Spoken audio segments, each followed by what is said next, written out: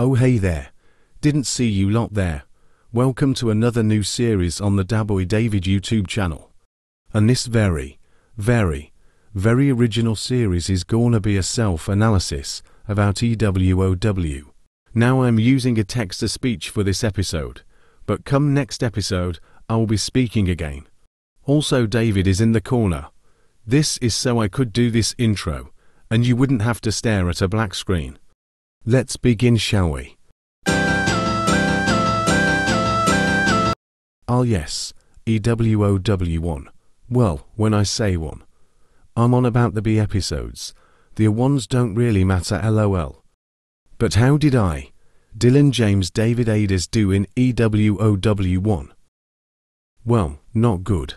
I came 15,260th, meaning I lost a life. My response to the question, what did 10 say, when he got upgraded to 11 was, "Hi, it's me 11, and I used to be 10, bye."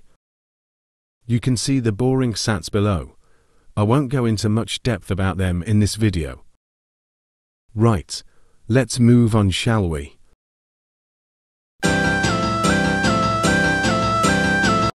Ah yes, here we are, people at EWOW2. But did I do better than in EWOW1? Why yes I did. In fact, I came 1785th in EWOW2. Now doing some quick math, that's 13,475 places better than in EWOW1. So, the question was 6 years ago we feasted on Tide Pods. Which pods are we feasting on now? My response was trick question. We are actually feasting on the new Mr. Beast bar. There's the boring stats, also goodbye David. It's Booksonia time. UO3, look, I'm tired. It's 7 p.m. UK time on a Sunday when I'm writing this. Let's just jump to the point. The question was our first UO friends will be eliminated this episode.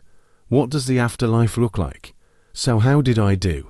Slightly worse than EWOW2. Came 1821st, but that leaves me with 2 lives still. So yeah.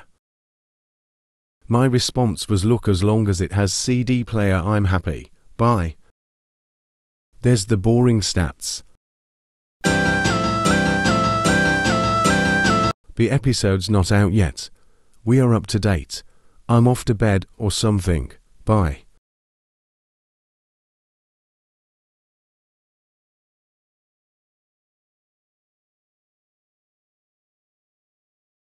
Hot popcorn.